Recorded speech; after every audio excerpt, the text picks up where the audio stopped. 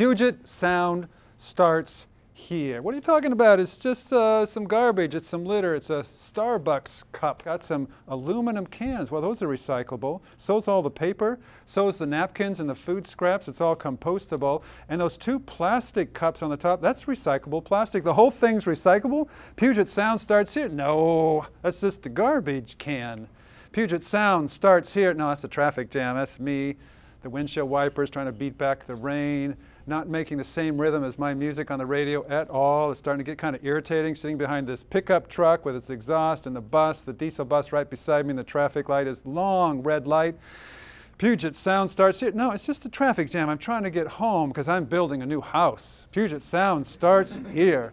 This is my new house. I've had to go through a lot of materials and stuff, and I just throw it out in the front yard. We'll take it to the garbage dump, and I don't know, it'll go away somewhere. I'm going to have like all kinds of cool stuff. I have 3 bathrooms in my house with all kinds of access to all the water I want. Puget Sound starts here. No, that's my neighbor. She used to babysit my children when they were little. She's got 2 little dogs. They each make 2 little nice piles of poop. And I'm sometimes wonder if she actually carries with her in her little purse maybe 2 plastic bags in case each of her small dogs make 2 little piles of poop. I don't know. She's just my neighbor. I've never really asked her that. Puget Sound starts here. No, that's a gutter. And that's a downspout, taking the water from the gutter down, down, down a pipe, into another pipe, somewhere through the neighborhood. It goes away. It's okay, but I'm a little irritated with my neighbor because he's got moss growing and it's unsightly in the neighborhood. So I'm suggesting to him some special treatment. It's like this great stuff that'll kill anything living. It'll definitely kill the moss on your roof. So if you spray that on, and then any excess is okay because it gets caught in your gutter and goes down the downspout and away. So now the neighborhood looks a little bit better. Puget Sound starts here. No, Puget Sound's like ferry boats and ocean and the salmon and the salt water. This is a soccer field. Don't talk to me about Puget Sound, but I'm not quite sure how much fertilizer is put on this field or if they use weed and feed. And I'm not sure if when it rains, some of that fertilizer kind of soaks off into the parking lot right next to it and goes down the storm drain. But I love to play soccer. I'd like to get into this field, but dang! There's a fence there I can't get through. I'm kind of like shaking the fence like a gorilla wanting to play soccer on that field, but it's locked. I don't have access. And then I'm looking at this chain link fence and I see up close it's galvanized, and the galvanized part is made from zinc. Oh, the zinc is a metal. That's really toxic because that begins to flake off and sit there on the pavement, gets into the water when it rains and down the pipe somewhere. I don't know where it goes. Puget Sound starts here. It's so beautiful. I watched the school bus go by me in the parking lot, and it had a little drop of oil, bing.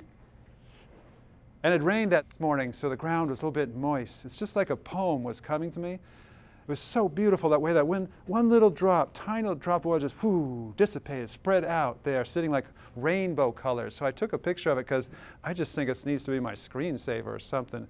Puget Sound starts here. No, it's just the parking lot. It's just one drop of oil. Thank goodness for the storm drain. It all is going to go down there. Cigarette butts, plastic, everything building up in the food chain gut. I don't have to think about it anymore because Puget Sound starts here. You recognize this. The Olympic Mountains to the west, the Cascade Mountains to the east, the whole basin that drains down from the steep ridgelines, through the streams, into the water of the rivers, out through the estuaries, into the nearshore habitat, filling up the deep channels of Puget Sound. You can see Hood Canal looking like a fish hook. You can see down in the southern fingers of this saltwater body the city of Olympia, where our state politicians are making important decisions on behalf of Puget Sound. You can see the port of Tacoma. You can see downtown Seattle. You can see Lake Washington, north and south, with a footprint island right in the middle. That's Mercer Island. Looks like a footprint in the middle of Lake Washington. And the next lake over to the east is Lake Sammamish. And you can see down at the southern tip of Lake Sammamish, the city of Issaquah, and to the northern tip of Lake Sammamish, the city of Redmond. And we live here. Puget Sound is all of it. All of the landscape, all of the habits, everything drains downstream and ends up in the water body called Puget Sound. But the Puget Sound region, the ecosystem, starts at the Cascades. From snow caps to white caps, this is our environment. Always has been. People have adapted here and living sustainably for a long, long time. Each one of these icons represents a Native American village. Each icon represents maybe 5 or 6 longhouses. In each longhouse there's 30 or 40 people. Your aunts, uncles, everyone lives together inside those longhouses. That's a village, about 200 people. Notice where they're living, all along the riverways. That's their transportation system. Their economic system's based on the riverways and the forest. They exchange goods and services among themselves. They respect the cycles of nature. They understand about zero waste. Been living that way for a long, long time, maybe 5,000 years, maybe since time immemorial.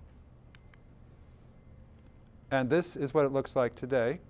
Yay for us, it's awesome. That's downtown Seattle with freeways and skyscrapers and office buildings and industry and great ideas. And yet there's a lot of hard surfaces. There's rooftops and roads and driveways and sidewalks. It's a lot of hard surfaces. It used to look like this.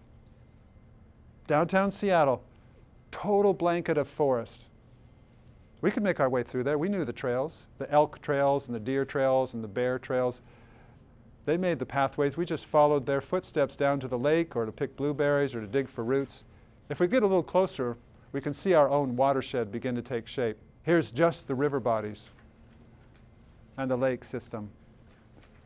Take a moment to find yourself on this map. Where do you live? Where do you travel?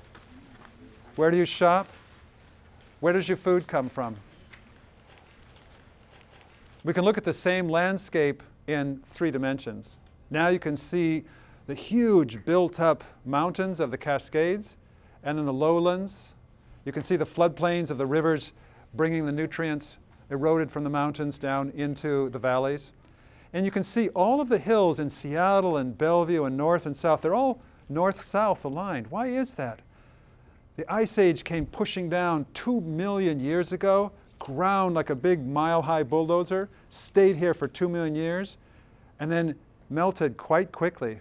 Within a couple thousand years, it melted back, and then it would freeze and come forward for 50 years, and it would melt back even further, then advance again a little bit, and that pushing and grinding plowed up big, long rows of gravel, and it left it there. Those are the hills of Seattle and Bellevue. This is so 3rd grade. This is the water cycle. You know it. Evaporation, condensation, precipitation. But here's 2 new concepts. The precipitation falls on the landscape. The trees take it in. The roots soak it up. It infiltrates. It goes through the surface, but it does it slowly because there's so much vegetation. It infiltrates into the surface. Then it begins to percolate down until it meets the water table. Now, if it rains again for the next week, and it rains again after that, the water table might come up a little bit. And if it really rains a lot, you might have a soggy backyard or a soggy soccer field. That's because the water table's right near the surface, like a sponge that's filled up. And then the seasons change, there's less rain, and the water table goes back down, and it balances through the 4 seasons. That's the full water cycle, including what's happening underneath the ground. Now, it's a perfect place to build a city because you have access to the forest and the fresh water and the salmon coming back up that river. So your Longhouse Village starts up on that plateau, and then other kinds of settlement come, other kinds of industry, and eventually you have Seattle sitting right there. Big city. It changes the whole thing.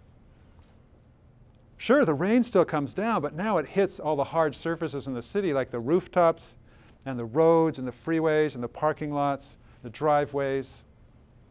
And it can't infiltrate. It can't work its way through the system. So it quickly moves across those hard surfaces and takes whatever toxins are on that surface with it quickly, concentrating it into the pipes which go into the streams like Washington or Puget Sound, bringing all that toxic load with it. It used to look like this, and now it looks like this. The question is it possible to build a city that behaves like a forest? Again, Can we come full circle? We can't take the city away and make a forest, but can we have the city behave like a forest? Is it possible to design a school campus that behaves like a forest, or a house, your home, an office building? Is it possible? The answer is yes.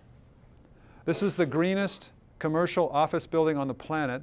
It's 6 stories, 0 net energy, 0 net water, nearly 0 waste, very few toxins.